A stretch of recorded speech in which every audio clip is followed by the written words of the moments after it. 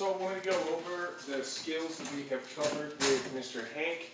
So you've got one spot that you can go back and review everything. So what we're going to do here is go over our first exercise called Relax on a Mat.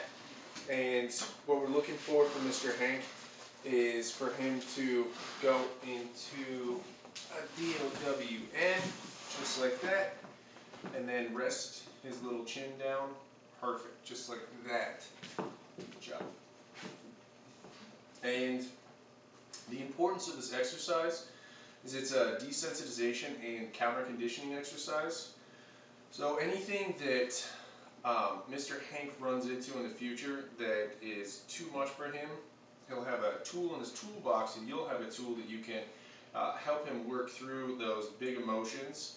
So I've had folks use this for plane rides, for dog-friendly hotels, and really anything in between. If you've got something that really stresses him out, just get at a comfortable distance that he can work through this. So as long as he's able to stay in his DOWN.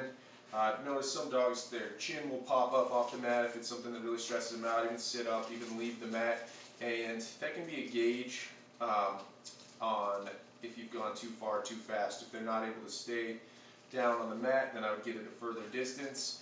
I like to utilize this to work through sounds that stress my dog out, so you can just Google a sound, put it at the lowest volume, and then start to ratchet it up over time. And I like to do this in an easy environment like this, then work in the front yard, then take it to parks, and just help my dog desensitize to any sort of environment that he's being placed in, so that he knows that he can relax wherever he is. So a very, very powerful tool in your toolbox. So what we want to go over next is our clickerable exercises. And so first I want to go over his name game exercises. Hank, I just take a treat, drag it up towards my face, then I'm just going to wait till he's distracted and say his name. You're too good. Hank, good, perfect eye contact, very good. So some dogs will look you in the chest, some will look you straight in the eye. I consider both acceptable. Next I'm going to take a treat, drag it out to the side, and make a distraction for him. Hank,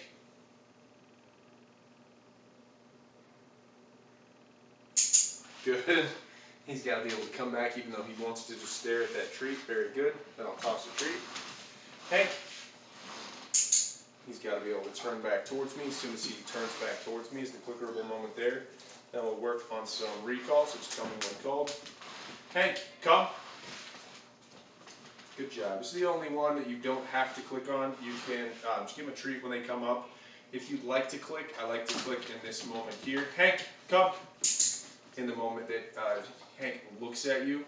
That is usually the most beneficial time. Another time, if you don't want to do that, would be Hank, come, and clicker when he gets up to you. So usually I'll click as they're turning towards me if distraction is the problem. If they don't understand the proximity, then they have to come all the way up to me. I'll clicker when they get all the way up there, just to show that that's what I'm looking for and make that my criteria. Hank, sit. Hank, down.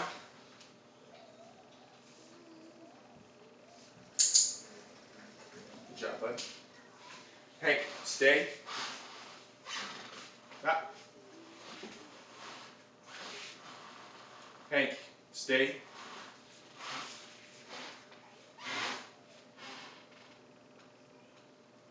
Free. Good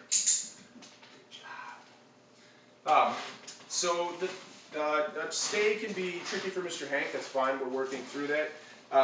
What you're going to want to do is just get it to where he's having successful repetitions. If he ever has issues, you can always just shorten up the distance. Stay. Free. And shorten up the amount of time that you're staying back. So just reduce that criteria, distance and duration. You can make either of those a little bit easier, and just get those successful repetitions to really make it clear as to what you're looking for, and that will build the most quick success. Actually is not getting super far away for super long periods of time. Right at the beginning, you just want to get those successful repetitions one after another. Hank, touch. So we've got his targeting exercise where he will follow my hand. Hank, touch. And we can get Mr. Hank positioned wherever we need him to go just by putting our hand out there. This is the beginning of agility training, so going inside, outside pulls, up ramps, all that good stuff. All starts with this. Hank. Space. This is our anti-jumping exercise. We want to make sure that they have a command to give us about a 2-foot bubble around us so that a pup doesn't jump up on us. And I really like to use this as a preventative measure and utilize it beforehand. So jumping up can be reinforcing, so if we're able to catch it beforehand, it can really be advantageous for letting them do the right thing before they've already done the wrong thing.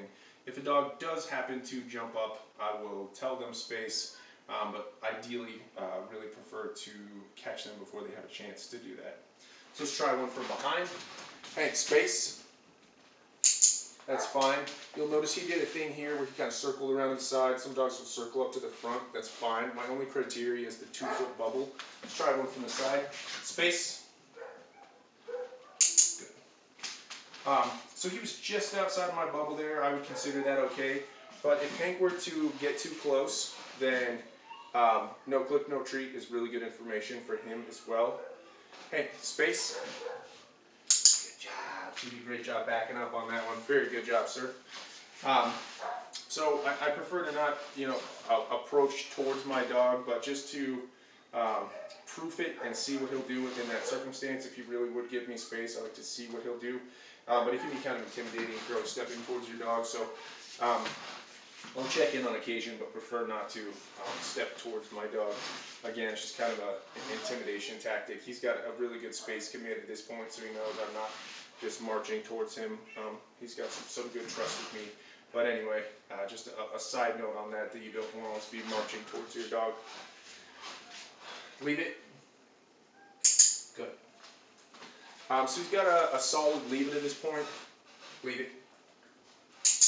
Very crucial. And also what you're going to want to do is utilize as many different things as you can. Will really help him to make a broad-based generalization. He needs to leave anything. Leave it. Good.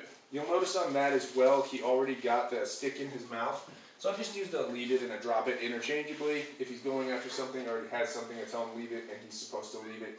So as he's approaching this, we can tell him leave it as well. Leave it. Very good. Nice work, sir. Very good. So Mr. Hank has done a very, very good job. He is quite a champion. We'll sign off here, get him leashed up, and then we'll go outside and go over his loose leash walking. Good job, sir.